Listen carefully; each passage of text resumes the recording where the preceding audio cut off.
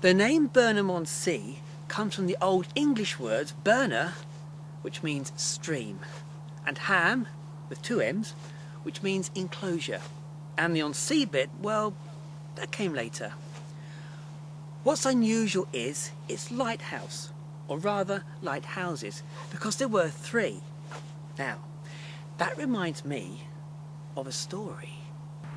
In the mid-1700s, in a cottage by this church, an old fisherman's wife was waiting, worried for her husband's return after dark.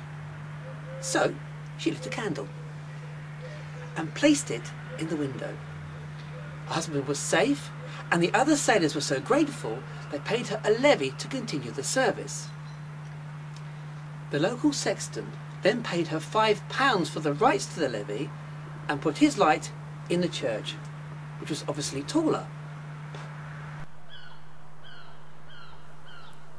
Seeing the financial advantage, the curate built the round tower and paid £20 for the rights to the light.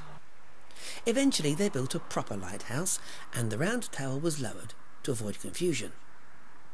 But despite being nearly 100 feet tall, there was a spot of bother when the tide went out. You couldn't see it. So they built a smaller structure on the beach, and the two worked together for many years. The tall lighthouse is now the only lighthouse in England that's a holiday home.